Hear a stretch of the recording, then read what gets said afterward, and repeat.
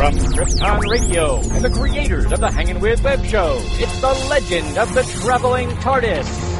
Look inside and behind the scenes at some of the most enduring and beloved science fiction worlds. Step inside the doors to a world that is bigger, brighter, and beyond imagination. And now, join your host, Christian Basel, as you become a part of the legend of the Traveling Tardis. Hello again, fellow Whovians, and welcome back to another episode of the Legend of the Traveling TARDIS radio show. I'm your host, Christian Basel, and we're going to be reviewing, for those of you who haven't seen it yet, the Tsuranga Conundrum. Did I say that right? Conundrum. Conundrum. Okay, there you go. What she said. There you go. That Conundrum. Incredibly ironic. Yeah. Kettle drum, whatever. Well, the 5th episode in the 11th series and 13th Doctor episode of Doctor Who. So if you haven't seen it yet, you may want to put this on pause and then watch the episode. But first, as always, we start off with the Who New News.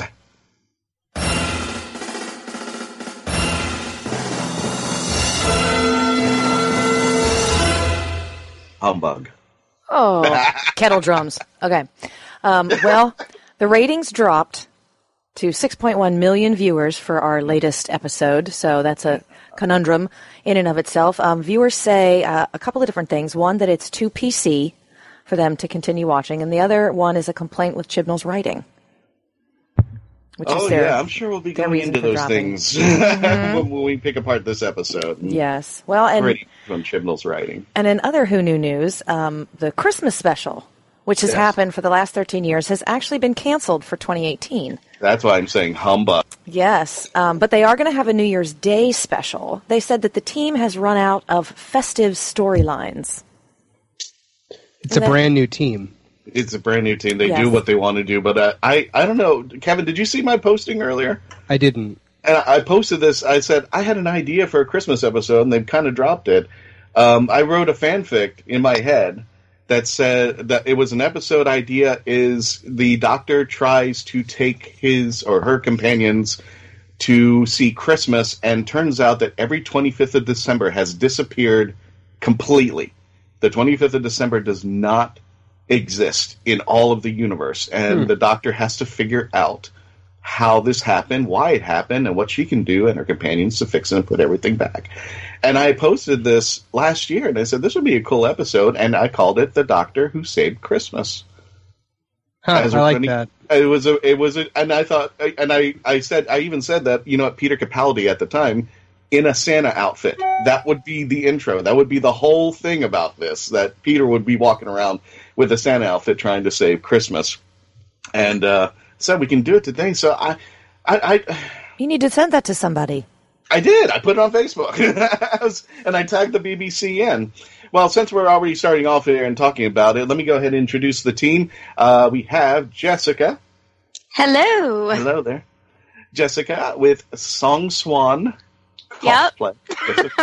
Jessica Womack. And we have Mr. Kevin J. Kessler, who's got his own show now. If you want to talk about it a little bit here for our fans who may be interested in the DC universe on CW. Sure, yeah. We have a new show called The Just Us Watchtower. It is a look at the CW DC shows, The Flash, Arrow, Legends of Tomorrow. We are, and Black Lightning and Supergirl. We are going in depth on all of them every single week. We just had our first episode last week. It was really awesome and wonderful. We have another episode coming at you this week featuring a special panel of Jessica and Sage. So it's going to be like a little reunion of tonight. Cool. Sweet. And you already recorded last week. You had your premiere last week. We had a premiere. It went very, very well. But the one thing I do really want to mention this week is I'm also a fantasy author, and my first book, Rocinante, is currently free on Kindle. Sweet. Ooh. So go, guys, all check that out there. I've got a question, and what do you guys think about this? Jessica, starting off with you. No Christmas special, possibly a New Year's. What was it, a New Year's Day special? Yep, New Year's Day. New Year's Day special. So we're getting rid of the Christmas special, or maybe this is a trend. What do you think about having a Christmas special this year? I'm sad. Because we're trying to get into the feel of, I know we've got new writers and everything, but, the whole thing is like we're trying to get it to make it feel like Doctor Who, since we have kind of uprooted everything. And I feel like by not giving us that glorious Christmas special, we're kind of like, even when we didn't have a season, we had a Christmas special. Mm-hmm. So I'm really sad because I'm like, guys, this is the thing. This could have been your thing that made it feel like Doctor Who again. Like, because nothing has to make sense. Nothing has to have a continuation of a storyline for Christmas, at least. So part of me is holding on to hope that they'll like surprise us and be like, surprise, we did one anyway, and it's premiering tomorrow, and tells us like, Christmas Eve. But yeah, I'm really sad. Kevin, is Chibnall a humbug? I gotta say, I don't really buy the whole, like, oh, well, the team has run out of festive ideas. It's a brand new team. If they don't have any festive ideas, it means they never had them to begin with. Exactly. It's not like they've written the last 10 years of Christmas specials. It's a brand new writing team. So that's a load of hooey. But yeah, I agree with Jessica. This series having a hard time feeling like Doctor Who.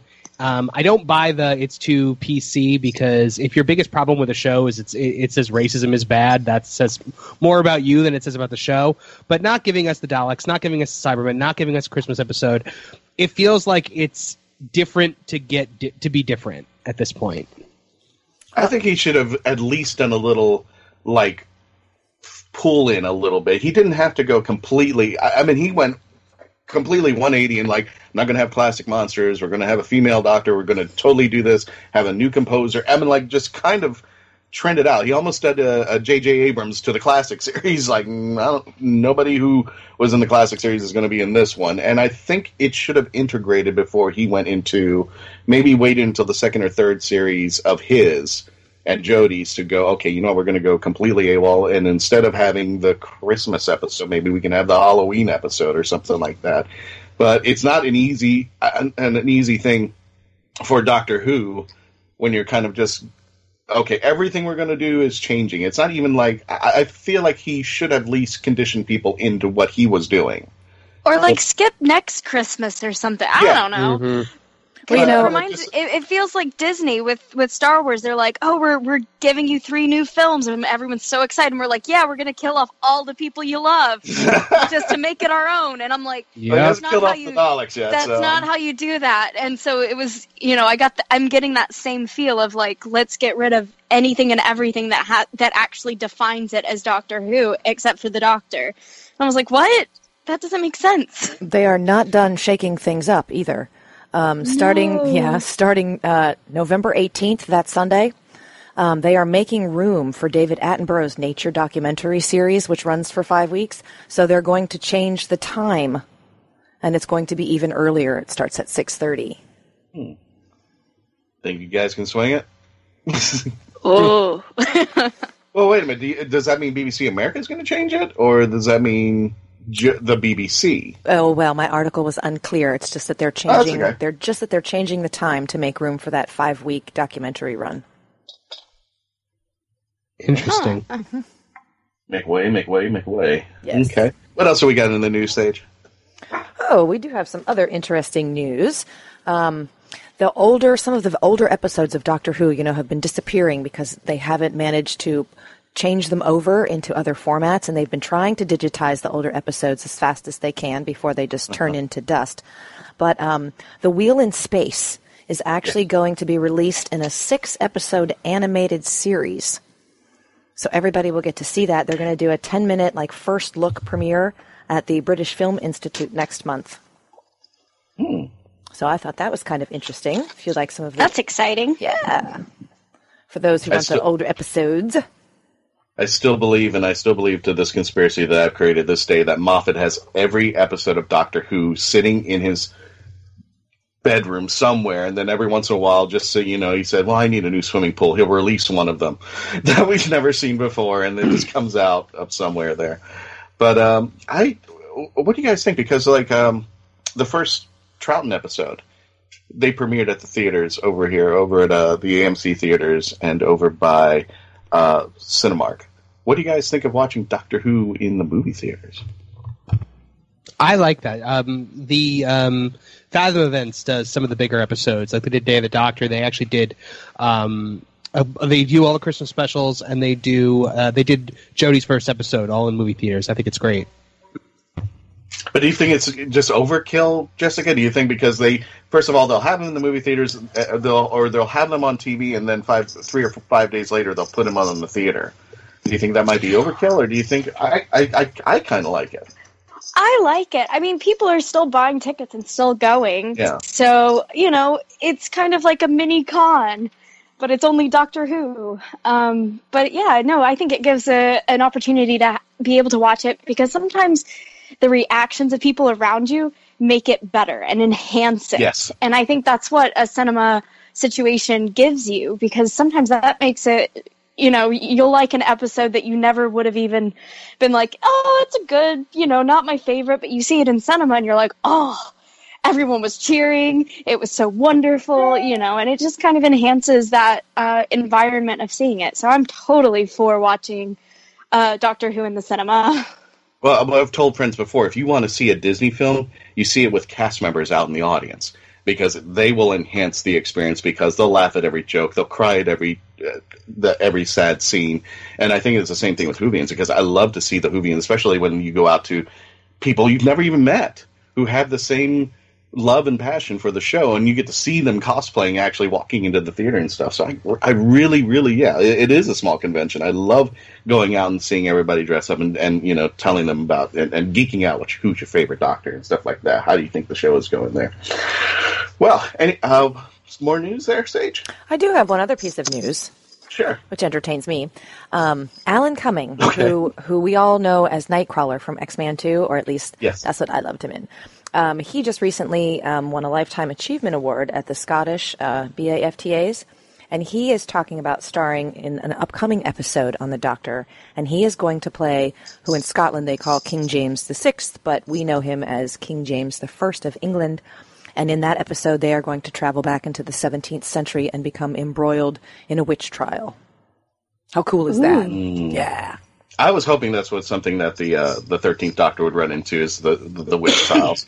And how I think that was the first thing I said. And especially if you've seen our friends on Doctor Who Velocity with Crystal Moore, she actually answered that question in the first episode that she did, because her first premiere was the Doctor going to the Salem witch trial, and how she reacted to that. So I would love to see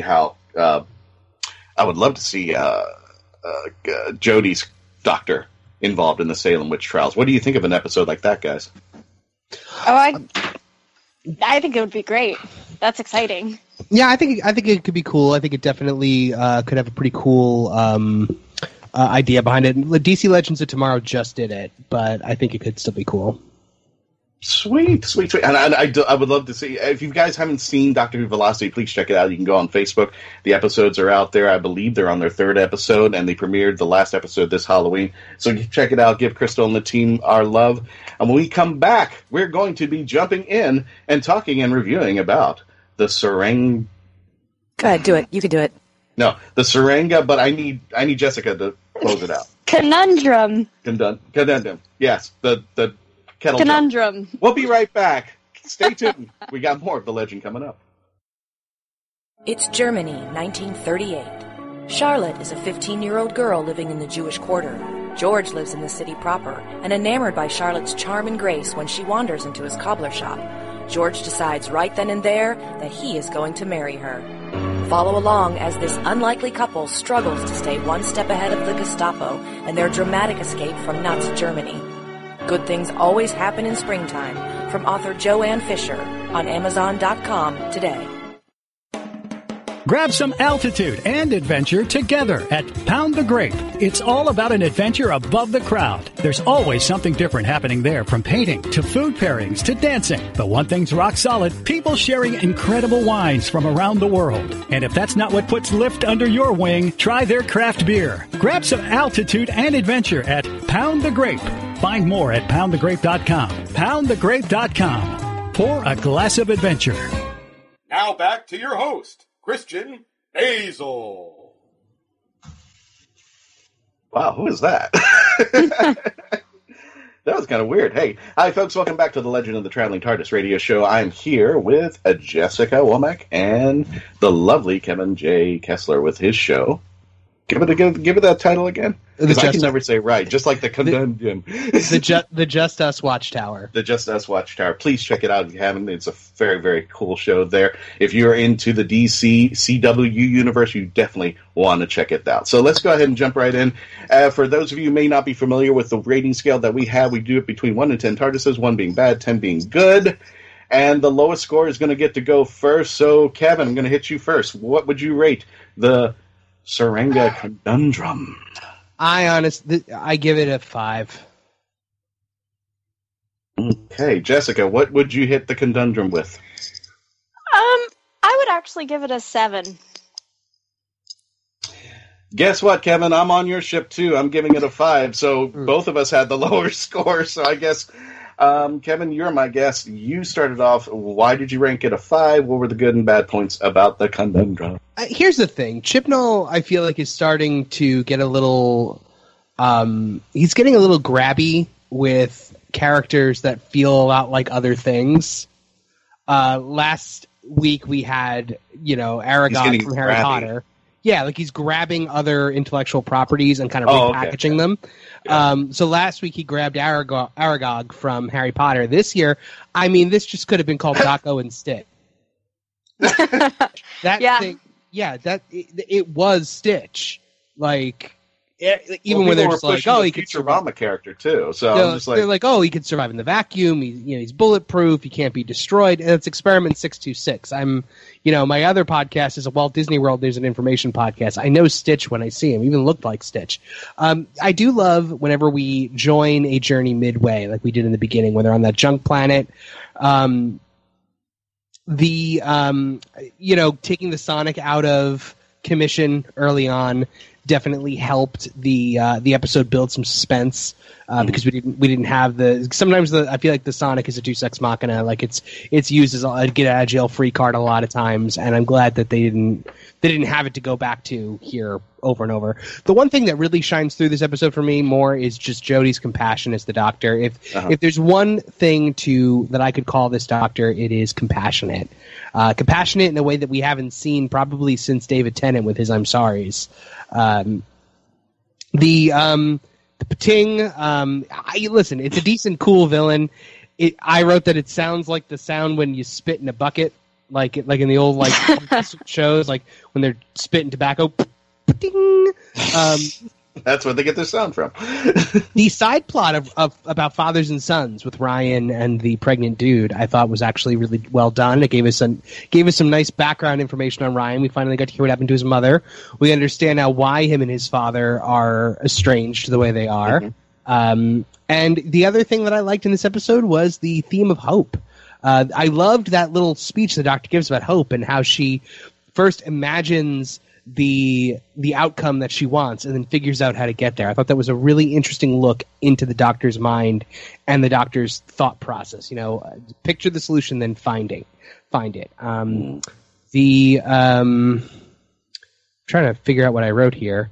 I don't know what I wrote. You hate that too when he writes something down. It's important, and you're like, oh my goodness, I wrote it in hieroglyphics. I need a Rosetta Stone to translate what I just wrote. Hope prevails in the end, and I thought that was a very, very well done. All in all, I just kind of felt like this episode felt like filler. It really didn't contribute to the overall story, but we haven't really gotten an overarching story this season yet. We don't have a big bad. We don't have anything that we're like... There's no overhanging mystery. Moffat always had that overhanging mystery, whether it was Silence Will Fall or Bad Wolf or which was not Moffat. That was Davies. That was Russell T. But there was always that thread. There's no thread this time. We have no, we're not seeing a big bad. So that is a completely different change of pace for the show, and I don't know if it's going to serve the show well in the end. But isn't that what he mentioned earlier, that the episodes were going to be individual? We weren't going to have a Bad Wolf. We weren't going to have a Silence. Yeah, and I don't because like it just that. kind of. I hate that. I think Moffat kind of took it too far. Well, Moffat took it too far because his stories were like over the top and overdone, and you had to be. Yeah, I still don't understand what happened with the Silence and Trenzalore. Like I don't get it, but the last thing I'll say about this episode is that an avocado is unequivocally a fruit. It's got a seed. That's what I was saying. It's got a seed. It is produced by the fertilized ovary of a flower and contains the seed of which it was born. It is a fruit. And that's what legitimizes the fruit, is the seed, right? Am I wrong? No, you're that right. And having an outer layer. It has to have an outer layer, like a apple has that peely coat thing. That's a technical term. Yep. But Graham was right. Thing. Those things. Graham was right. It is a fruit. Graham was right. It is a fruit. Okay. I'm going to pose this question to you, Jessica, because I know you rated high as a 7, but this one is the one question I had to challenge.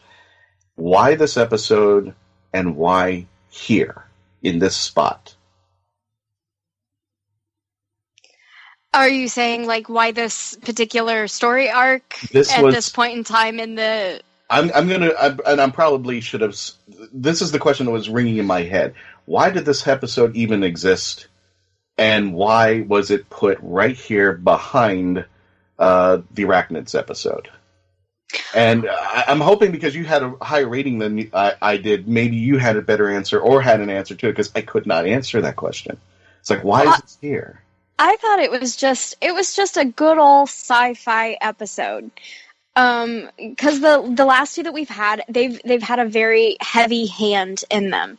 Okay. One was, race issue. The next one was political issue. And this one was just like, all right, let's go back to basics. This is just like a good old fashioned, we're on a starship, we run into a problem, we fix that problem, and we throw in some alien aspects to it, which I've been missing. I haven't seen a good alien in a while. And we got to see a couple. We got a good android. That looks a little too Star Trek-y for my opinion, but, Oh, there's another one he grabbed. He grabbed Data. Yeah.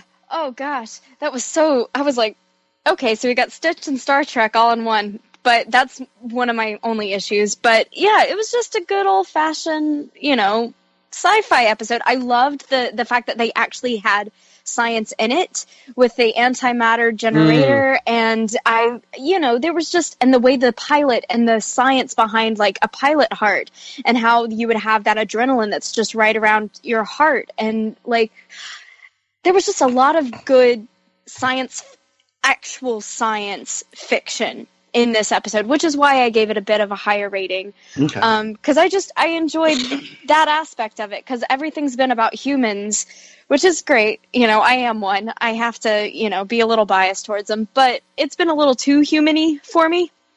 Mm-hmm. So, and I loved the one paramedic guy that died. Spoilers. But he was wonderful, because the doctor doesn't run into a lot of people who can say, no, I know what I'm doing. I'm taking command of this. And the doctor's like, all right, I don't always, sometimes I can be on even ground with someone on certain things. And it felt good. Now, the Stitch design, if it had looked different, though, wouldn't the ratings be a little bit higher maybe on your part, Kevin? I don't know. But it did look like Stitch. And it did look like Star Trek with the others. Yeah. But my thing with the Patang, though, is that I feel like this might have been like a setup for in a future episode we get like many Patang. Oh, gosh. Well, one of... what is it? Complaint. I couldn't think of the word complaint. A complaint I heard about it was that the Patang was a little too OP. Which in layman terms is overpowering, because it was almost impossible to take it down. You can't touch it. You can't, trap it. You can't contain it. It can survive in vacuum. Yeah. And I heard that as a complaint, but I enjoyed that because, I don't know, I like a challenge. And I really enjoyed the fact that, because it almost reminded me of the planet Akatan, where it just eats and eats and eats, and it just needs all that energy, but it was in such a small form. So, for me, it kind of threw back to a little bit of that planet on Akatan, and I don't know. I enjoyed it, because it had a bow at the end, people died. I shouldn't say that I love that, but I do. Not in real life. I need to clarify, not in real life. Uh-huh. I like a little bit of darkness to it, because The past few Stakes. episodes have been a little bit more. Yeah, there we go. Makes me not sound as psychotic. Yeah, there's gotta I be like stakes. higher stakes. There we go. Okay. Well, no, that's fine. I don't know if I'm gonna stand next to you at conventions anymore. But anyway, Sorry. yeah, that's Jessica. Just make sure no sudden movements when she's around. There's a reason I cosplay River Song. Like, Oh, gotcha. And on that note, anyway, yeah, no. Okay, so the reason why I gave it a 5 is from the get-go. What was the first episode about? The Doctor loses the TARDIS, gets rescued on a ship when she's in trouble in mid-space. So how did this start out? Doctor loses the TARDIS, she gets in trouble in mid-space, and is rescued by another ship. So I'm like, okay, didn't we have this in the first episode? So that's what kind of threw me off. It was like, you're just repeating that, and I'm like, who put? And I was thinking the same thing. It's kind of weird. It was like, who puts a mine in the middle of a junk planet? And I think of my Transformer days. I'm sorry, but I called it Junkion every now and then because that was the only name I could give to the planet. So, I mean, there were just some things that it was kind of almost moffish that you have to accept it. It's there, take it. Suspension of disbelief. They definitely were relying on a little bit of suspension of disbelief with this one. It was not only that, but okay, evil Stitch, or what I've seen on the internet a couple times, evil adipose gone wrong with Stitch's face. I mean, there were some weird analogies too, but yeah, I'm going to call it evil Stitch. It's the Patang, and the first thing that was really weird about it was that the Doctor knows that this creature eats, or at least is under the presumption that it eats metal and stuff. And the first thing she does is she takes her Sonic and sticks it practically right in his face. And she's surprised when it gets eaten by the creature. I'm like, I've seen the Doctor stand yards away holding the Sonic and go, okay, and get a reading off of it. She walked up and said, here you go. And was surprised that the Sonic was going to get eaten. So that was just one of the weird parts. And I just I like the episode because if we're going by what you're saying, Jessica, that we had this roller coaster ride, and if the last 2 episodes were like the roller coaster coming down, now we have the roller coaster kind of going around, the turn. So this might be something a little bit less, something a little bit. I think one of the things that I also mentioned, and Kevin, you said that you thought Doctor Who, people are complaining that was too PC. Mm-hmm. And I don't have it on the complaint that it's too PC. I just think that Whovians don't need the PC lecture. We know racism is bad. We know that misogyny is bad. We know all these are bad. And why are we getting pounded and pounded again on why these things are bad? Well, you are dealing with historical moments, and right. That's part of history. It just happens to be that history is repeating itself, so we can draw a parallel for modern viewers. I don't think that's a terrible thing. So you think it's maybe mostly for viewers who are coming into the episode that, who've never seen Doctor Who before, they're trying to appease them and saying, hey, you know what? I think it makes it makes the episodes relatable. Okay. You can't always count on lore that's 50 some odd years old. Got it there. Okay, folks, hang tight. I've got a question for you, Jessica, but we're going to hang on to that question when I come back after commercial. Please continue to stay logged on, stay tuned in, and become part of the legend. We'll be right back. Hang tight. From author Sherry Rensler comes the Evening Bower series, a prophecy from the lost city of Atlantis, a pairing whose union will change the future. Magical creatures, prophecy, destiny, and love collide in a new kind of romance. It's Sherry Rensler's Evening Bower series, a haunting and compelling tale pulled from humanity's lost histories. Begin the adventure with time and blood on Amazon.com today. Forever is only the beginning. In the summer of 1953, private investigator Will Lucky Marks was working as the in-house private eye for Arcane Pacific Pictures. Trapped inside the studio with the killer, Lucky must find the killer before time runs out. Lot 28. Own it today. Available iTunes and Amazon.com. All right, we're back, and thank you for staying with us with the Legend of the Traveling Tardis as my friends and I continue to review the Tsuranga Conundrum. Did I get that right? Yeah. Anybody want it was to complain? close. That's fine. It was close. It was close What do you enough. mean it's close? That was the best I could do. No, it was good. Shush.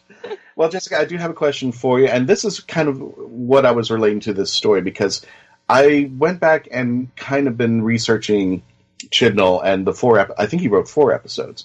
And to me, one of them was like 40. This was kind of in the way of 42. Whereas Chibnall just kind of throws something in there, and again, like a Moffat story, you just kind of have to accept what's being in there. One of which was that, like in the spaceship in 42, they had to solve all these clues to get to the other side of the ship. And the first thing I'm thinking about is, who the hell puts in an alarm system like that? Why would you put in an alarm system like that? So I'm thinking about what they gave the schematics of the creature, the Pating, was that, you couldn't touch it. It was very dangerous. And I was thinking to myself also, the Doctor has been on enough junk planets, and he or she would never have come across this creature at one point or another. But I guess there's so many things out there. Maybe the Doctor has not seen it as of yet. So I don't know. What do you guys think as the Pating as a device for moving the story along? Well, the Pating came from space, not the junk planet. Mm-hmm. Right. Because they were 4 days out from the junk planets that they were coming from. So I don't know how it catapulted itself, which is kind of cool, but I guess object in motion stays in motion. So who knows how long the Pating had been in space and from where it even came from. Right. But I think it makes sense, because even things on Earth sometimes surprise the Doctor, of like, even after 2,000 years traveling all of time in space, there was just like there's definitely things that pop up and it's like, what? That's new, And okay, and I apologize. I shouldn't have said the junk planet. I mean, just traveling in space and something like. So I think it's especially because we're in a year that I don't think the Doctor's really been much in this century. The one thing that I have to question though is, why is someone in 67th century? 67th, I think it was. Yeah. How did they not know about time travel? Because it was all over the 51st century. Very true. Like all over the 51st. That was one of the things that bothered me. That's a plot hole. Yeah. I was like, excuse me? Just not on this side of the galaxy. They figured it out. Yeah, I was like, well, we don't know where this is. I guess that's true. But that bothered me. I was just like, I'm pretty sure there was a bunch of time agents with a bunch of time vortex manipulators in the 51st century, and they never made their way to the 67th century. Maybe it's a boring century. I don't know. Right.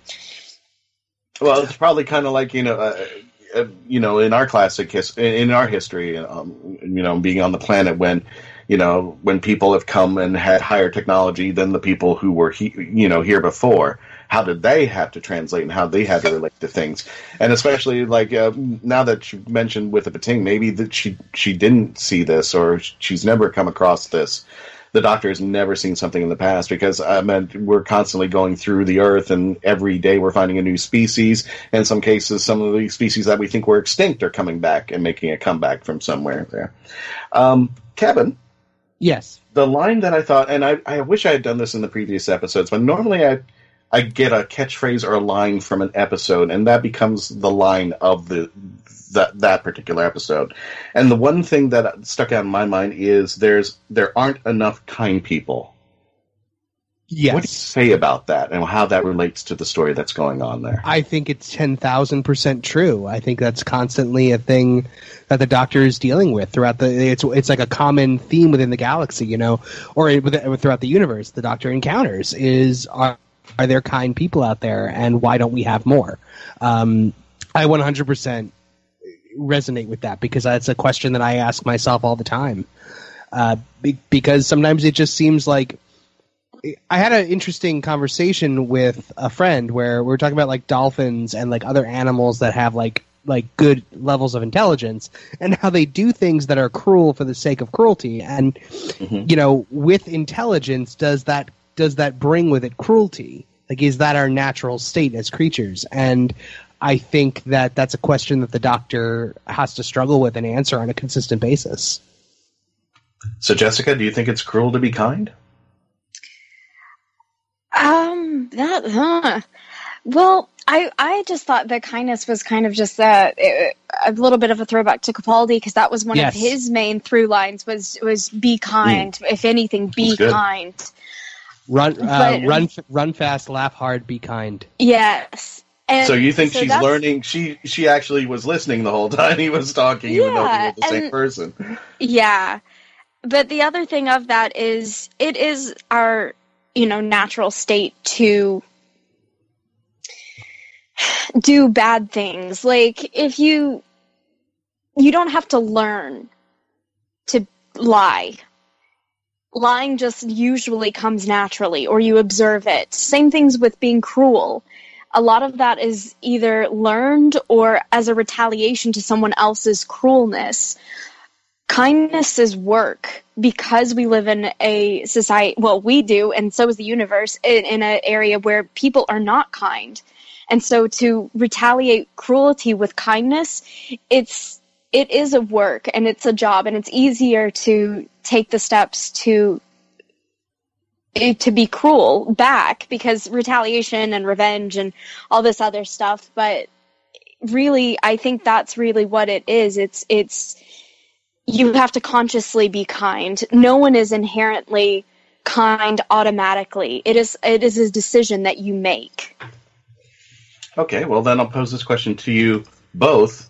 In the world of Chibnall, from the episodes that you see, is the human race cruel or is the human race kind? It's both. It's both. The yin and yang. Yeah, and I think that the point that he's trying to make, and that I think is being made, is that there is darkness in every light, and there is light in every darkness. Like Jess just said, the yin and the yang. So like classic Who of the fourth and fifth Doctor, you can't have the White Guardian without the Black Guardian. Yes. In that retrospect, and I hope you guys know what I'm talking about. Yeah. Yeah, I just remember the end of of Enlightenment, and the White Guardian says, I can't exist without him. He exists with me, even though they're both trying to take each other on. Yeah. And I'm sorry to make another Star Wars reference in this one, but it takes you back to literally, if you've seen The Last Jedi, spoilers for The Last Jedi. But one of the things that Luke was trying to do is get rid of the Sith, and he was like, well, if I get rid of the Jedi, then the Sith will disappear. That's not true. They both exist, and they both have to exist to balance each other out. And that's the same with kindness and cruelty. Yep. If you stop being kind, that doesn't mean cruelty goes away. And if you stop being cruel, that doesn't mean kindness goes away. They both have to coexist. One of my favorite lines from the original Kingdom Hearts is, the closer you get to the light, the larger your shadow becomes. Yes. That's beautiful. Yeah. Oh, that's a good line there. One of the interesting things that I liked about this particular episode is Jodie had this weird fascination with the antimatter chamber. And I mean, her eyes completely lit up. And I love the explanation because it takes on both things.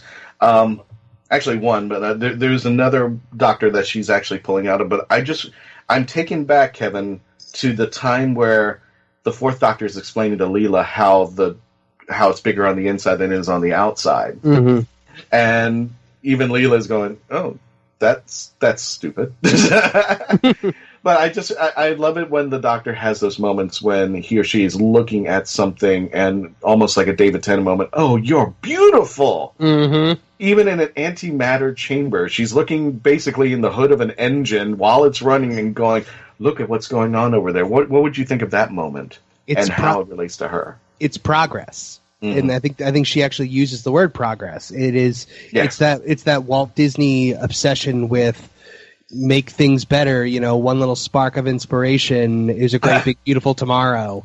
Like it is the carousel of progress, and that I think is what she was pointing out, that like this is where the technology of CERN, the super collider, eventually gets to. Because it's all progress. Everything becomes smaller and cheaper and more commonplace as time goes on. And, you look at the first computer. It was the size of a house, and now we carry them around in our pockets. Mm-hmm. So, what did you think of that moment, Jessica?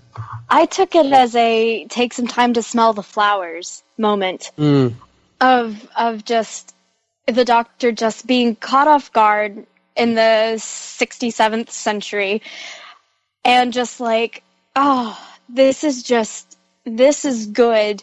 There's not, there's good and bad. I think it goes back to the kindness thing. There's good and bad that come out of species and humans and everything, but like this is just amazing, and it's the show of hard work and intelligence being brought into one, and just having the technology being put forward based off of intellect, and it's just for it to all come together. It's almost like when you understand the workings of a human body for the first time, and you realize that if our cells were a minuscule larger than they are, how much of an issue that would be.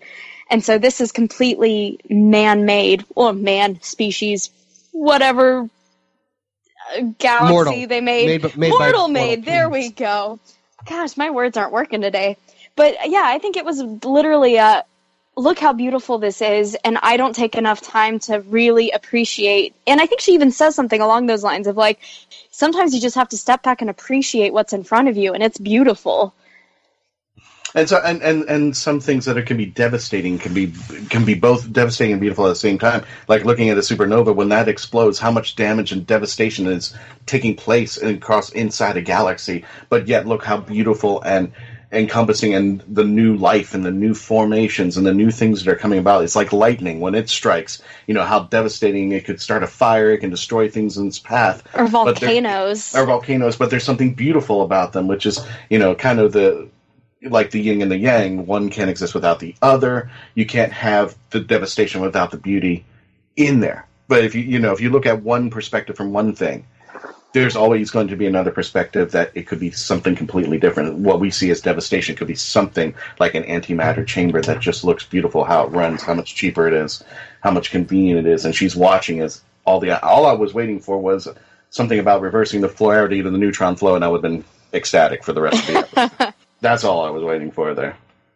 What do you guys think about the characters inside there? Astos and all the other characters that were in there. Babel,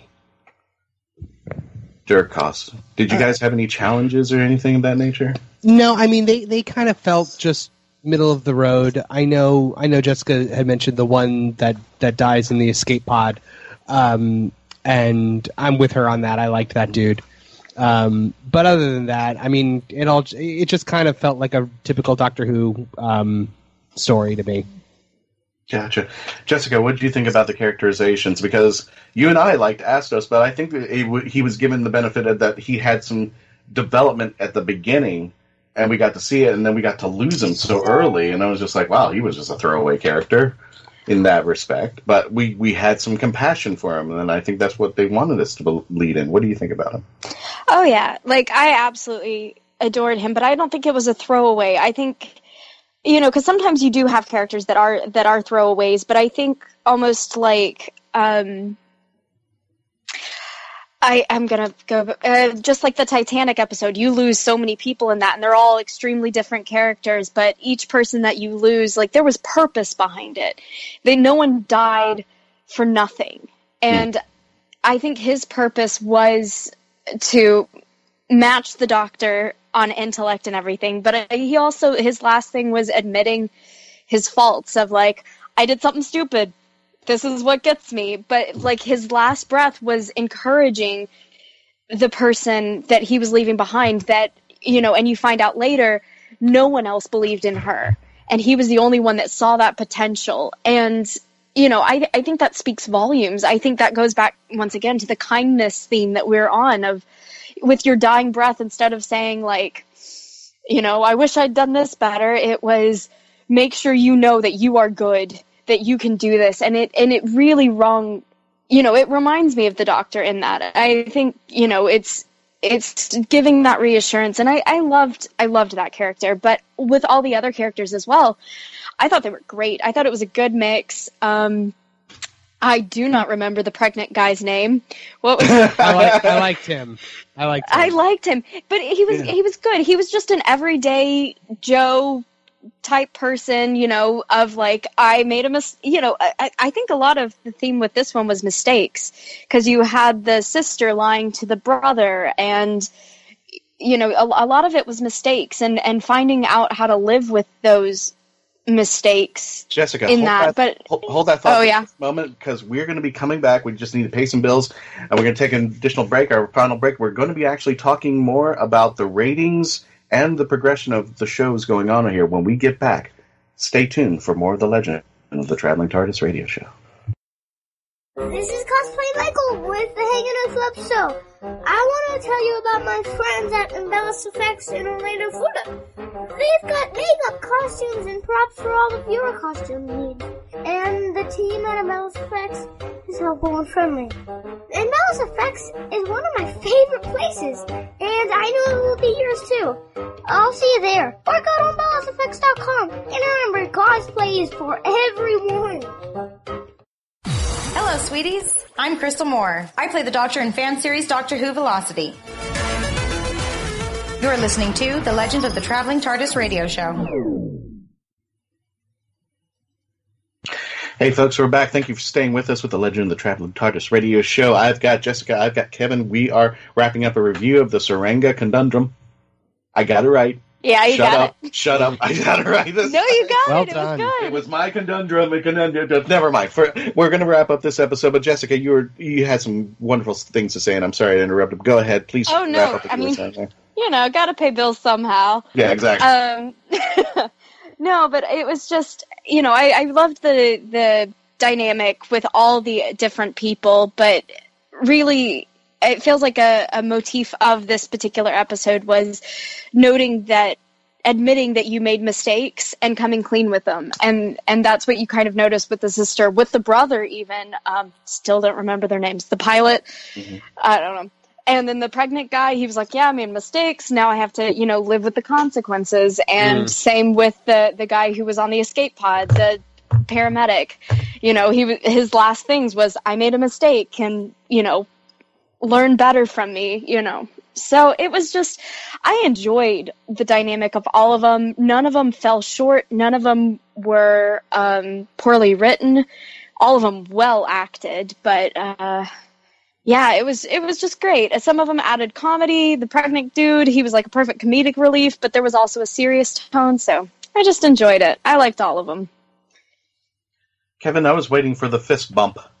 I really, really just want to slap Ryan and go, will you just fist bump Graham? Oh, that's what the heck was up with that? Yeah, I was like, dude, you have just went into my toilet hard because that's going to be a moment when it finally happens. Yeah, I'm sure they're probably a slow build, but it's kind of like it's not a very well done slow build because now it's just kind of like, oh my gosh, really? Like you've been through this much together and you still won't and they're probably going to draw that out until the last episode when he finally calls him granddad and stuff like that. Yeah, I'm sure. But it makes him seem like a butt. It does. I felt so bad for him because Yaz and Ryan were talking about him, and we had that wonderful moment where Ryan is just confessing to Yaz about what has happened in his life, why things are the way there is, and so much compassionate. And then one night he didn't give that fist bump. I was like, Ryan, damn it, you better fist bump him, or I'm going to come up there and. You just saw a dude give birth. If that's not a exactly moment, I don't know what is. Exactly, you two just gave birth to a child. Why aren't you guys on there? So, guys, let's go ahead and wrap it up. Kevin, you still? What did you think about the final thoughts on the episode? It's not an episode that broke any ground, but it also wasn't one of the worst episodes I've ever seen. I think a lot of good points are made. I think the Doctor's characterization kind of drives every episode that I see her in. Not a really strong week for Yaz. I am looking for more from her, hopefully in the coming weeks. I want to see a fully original monster. I don't want to see something that reminds me of something else. And I actually wrote that down. I wrote down too many humans. It's not even too many humans. It's just too many monsters that are reminiscent of something else. I don't want to see it anymore. I want him to do something original, like the Jadoon. That was original. Like things like that. Like add to the mythos and don't just take like a character that everyone is gonna. Everyone talking about Harry Potter last week, it was a big joke, but then this week when it was Stitch Light, it was like, oh, okay, this is not like a joke. It's a thing that's happening. Yeah, now Stitch is in the universe of Doctor Who in the very psychotic. And we're getting E.T. next week, actually. And everyone keeps calling him Evil Stitch, and I have to remind people that Stitch was evil. Did everything he touches, he destroys. bulletproof, fireproof, can survive the vacuum of space. Right. It was just Stitch. It was Experiment 626. You might as well have David Ogden Stiers go in there and do the whole monologue thing and then just say again. Like when she kicks him out of that shoe. When she ejects him out of that ship, he's going to crash land in Hawaii. He found by Lego. It's canon. No, I'm just kidding. If he finds a girl that says Pudge controls the weather, that's it. It's all over. It's all over. Jessica, final thoughts on the episode? Final thoughts. I thought it was just a good old-fashioned sci-fi episode. It's a guilty pleasure. I enjoyed it. I do agree. I wish that the design of Stitch was different, aka Pating. But other than that, I feel like that was the only thing that really fell short of it. Besides, like, a couple minor issues. I loved the science behind all of the stuff. Gosh, that was horrible. No, that's okay. One of the things that I remember Russell T. Davies saying, and he was relating to this when he was bringing back Doctor Who, he was going to add the heart to the brain. Because if you really think about the first 26 years, it was more cerebral, very little heart. And he mentioned that he was going to make it more Buffy-esque. He was going to make it more heart. And I thought this episode was totally almost heart, and then just some sci-fi things in there. And I just want to make sure, because I was really taken aback that it's starting to leave I don't want to leave its sci-fi roots. It's embedded. It's locked in there. For the first 26 years it's been on, it's been locked in having these sci-fi roots. And now it's kind of converted slightly into the fantasy, and I take challenge with it to Capaldi's first series at the very end. Well, love conquers all. And I said, no. Come on. It's starting to dabble in the fantasy too much, and I wanted to come back to its sci-fi roots. Just to the science. And I loved that this one had the science. Yeah, and it's a Star Trek conundrum. It's how do you bring in new fans for a long-running series without alienating the fans of the original? Like, how do you create something for both? I think Russell did a fine job. I think Russell T. did great. And I think Moffat, and I'll say this before I say it again, Stephen Moffat is a wonderful, excellent, creative, and probably one of the best writers on Doctor Who. As a showrunner, not a chance in hell. He needs a filter. He needs a filter. He's the Vince Russo of... Vince Russo was a guy who wrote the WWE at a time when the WWE was like huge as the Attitude Era. But Vince Russo needed a Vince McMahon to slap him in the face and be like, those ideas are bad, these ideas are good, let's use ideas. Moffat has a few Jar Jars in his closet, all right? Yeah. Well, I mean, when you see him in the interviews, he's we got something exciting for everybody, and it's going to be very fantastic. Oh, you mean Missy is the master? We've all figured that out. Thank you very much. Okay, let's move on to what what and like you said, the silence was really not wrapped up too well. And with like the weeping angels that start off to be very scary monsters that would scare the hell out of you if you walked in in the middle of the night over at a Home Depot and walked out in the garden section. They would scare the living bejeebies out of you. Then they became then all of a sudden in the next episode they had Kung Fu Grip. And they could take you back in time. I mean, they could always take you back in time. Well, I'm sorry. They had other features that, it was scary enough that they could kill you with time travel. Well, that was the thing with Moffat. He started things very well. The silence were started very well. Yes. It was his wrapping things up that didn't go to plan, I think. Because same with the Weeping Angels. Once they were drawn out a bit too much, it was like, oh, they lost their luster. Same with the silence. Most of Moffat as a showrunner, it was just he could start it, but he couldn't finish it. Okay. In this respect, what do you guys think? And I'm putting this in Sage, if you want to come back in on this, because you were mentioning how the ratings were dropping. And I'm not too worried about that, but yeah, I do think it was because there were people who were interested in the first female Doctor. Now we've gone from 10 to 6, which doesn't bother me too much. But she still continued to teeter on down, and you said, Kevin, that it was more of the PC world that people were kind of being turned off by. I honestly don't even think it's that. That was just something that was said that Sage said in the Who New News, but. Okay. I really think that it's because the show doesn't feel like Doctor Who anymore. And that has nothing to do, and that has nothing to do with a female doctor. It has everything to do with the monsters, the episodes, the overall tone of the season. It just feels very new, and a lot of people are going to reject that. Well, Jessica, and this is on top of the why. And here's the question to both of you, if I didn't ask it properly: why do you think the ratings are dropping? And this was a thing that I was holding Chibnall to the fire with. It was the monologue that Jodie says right on the crane, as she has jumped over, and the word that the sentence that I was poking at was the one that she, and I'm sorry, I'm totally paraphrasing, you can still become a better person, but still remember what came before. And I thought that that's what Chris was doing with the series. But now, yeah, it's not my Doctor Who anymore. It is this something else that has changed.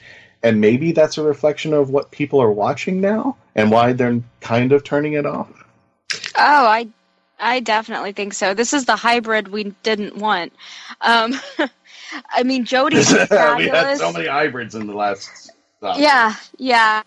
But, I mean, Jodie's wonderful, and I agree with Kevin. Like, I don't think this is a knock at Jodie at all, because she is doing absolutely amazing. Like, she's carrying it, though. And I hate that she and her, as the Doctor, should not be carrying the show single-handedly. And that's what it feels like. That is the only thing Doctor Who that feels like Doctor Who. I miss music. That's the problem that you pick up when you pick up this role. Everything is on your shoulder. It doesn't matter anything behind you, even though it is all peripheral and supposed to be part of what is everything about the show, but everything rides on the Doctor. There's a lack of nostalgia. Everybody wants, that moment that harkens back, something that reminds them of why they love Doctor Who and have been following it for so long. And I think that is what is missing and is also contributing to the drop in ratings. So maybe that line at the end of the first episode that I brought up is not being executed properly by Chris Chibnall. Because he is kind of disavowing, the way that he's going, he's kind of disavowing everything that came before. No classic monsters, nothing from the past. I mean, not even a mention of, how's Tegan doing? How's Ace doing? Or something like that. Or any echoes of the past to bring up, which I loved about Eccleston and Matt Smith and Davidson, because they had that advantage written into the script. I remember the moment I was geeking out, the Runaway Bride, when the first time he mentions, Gallifrey. And I totally flipped. I was like, yes, now Gallifrey's in here. Yes. The mention, but it doesn't seem that it's going that way. And I feel like also the other thing is that we're lacking is the music, because we had Murray Gold from the beginning, giving us an actual, there was a theme for every single Doctor. And if there was a mention or a throwback to any of their eras, those themes came back subtly. And I know a friend who absolutely adores David Tennant. That's his era. And when they had the moment with Capaldi and throwing back to Pompeii, it was as soon, like, the Pompeii moment was fine, but as soon as they played the 10th Doctor's theme, that's when he was like, all right, I love Capaldi. That's it. Like, this is great. I love, I want to watch all the Capaldi episodes. And guys, that's what we're missing. They're giving us the go home. Oh, no. Yeah. Guys, we're going to wrap it up there. Yes, we're going to thank you for joining us again, and stay tuned next week. We'll have new episodes coming out every Saturday. We are now on iTunes. We are now on Spreaker. We are now on CBS Radio. We are everywhere across the mainstream platform, and you'll probably find more of it. You can just Google us and everything. I want to thank Jessica and Kevin. Please check out Kevin. Kevin, again, please mention what your podcast. Just Us Watchtower podcast, and also check out my book, Rocinante, which is free this week through November the 9th. And don't forget, in a couple of weeks, we're going to be at Claremont Comic-Con, November 18th. It's that Sunday. We'll be out there all day, and I've talked to Scott, and so far we are going to be hosting panels. Again, thank you for joining us, everybody. Take care of yourselves. Tune in, log on, and always be part of the legend.